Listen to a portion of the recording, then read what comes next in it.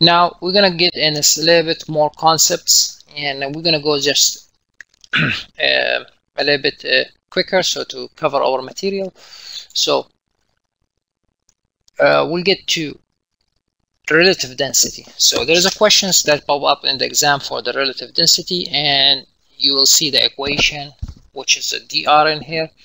Okay, and it's nothing more than a weight volume relationship for sands and gravels. So typically for granular material or coarse grained material, and it measures the soil fill density compared with the measured density in the lab. So that's why we say relative density. Okay, always expressed in this equation, which is dr, relative density. It's nothing more than something deals with the unit weight, and then sometimes is in the void ratio. Why? Because it's a density. You know, when you densify soil, the unit weight will change, and at the same time you densify it, you have less voids, right? When you compact a soil. So that's why density. Compacted, you get a higher relative or higher density. Okay. So anyway, so this is the first equation. Sometimes they give you gamma d, how much is the dry unit weight. You give you how much is the maximum and the minimum dry unit weight, and they ask you to calculate the relative density.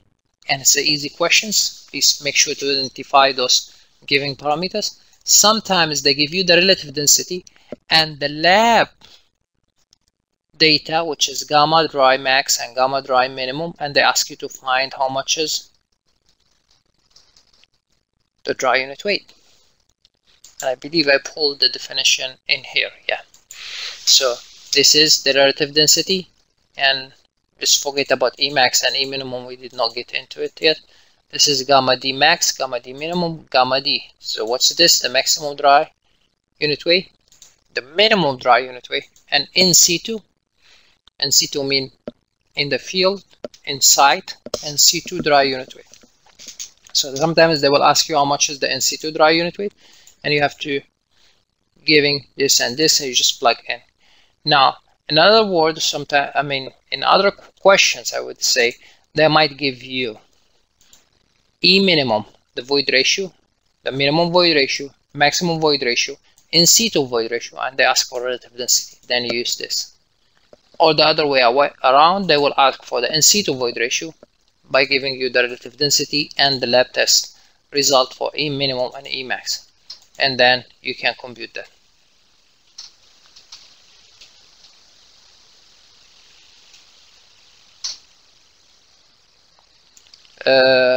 Carlos, I guess is if you are asking about the unit weight, is you will be in this typical questions, you are not giving an actual, like a, I'm not sure if I get the question, but you'll be giving more like the gamma D minimum and gamma D max, which is more like a lab test result. And you will be asked to find, if I get your question right, you'll be asked sometimes to find the in situ dry unit weight. They're not like going in a lot of complication in this kind of problems, so I don't want to get in depth of stuff in this one, but the problems that I see in this one is more like a simple problems and plug in. Okay, so trying to minimize the level of how much we go into theory, so we don't make it complicated, so we can get into the benefit or get the benefit out of this prep class.